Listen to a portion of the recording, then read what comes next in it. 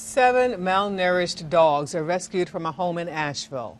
As News 13's Ashley Searles reports, neighbors say the homeowner appears to have abandoned the home and left the dogs behind.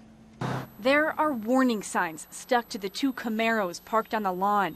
A pair of sneakers sits outside. The trailer abandoned.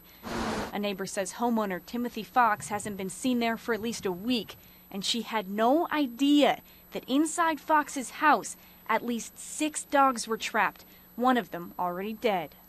Police were tipped off after 2 emaciated dogs were seen running from the house. They raided the home, seizing 7 animals, all malnourished and sick. Whether they're seized, whether they are stray, the animals are processed. They go through an initial evaluation. The dogs are now part of the investigation. What we provide the animals is shelter, food, good medical care until the situation, whatever they might be in, is resolved. Asheville Humane Society's Megan Jordan couldn't say anything about the animals.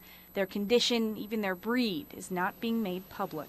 It's sensitive, it's definitely, it's an ongoing investigation, and generally we see a lot of animals, and it's hard. Reporting in Asheville, Ashley Searles, News 13. The investigation is ongoing, and today Asheville Police did not say whether charges could be filed in the case. Tonight, all 7 dogs remain at the Buncombe County Animal Shelter.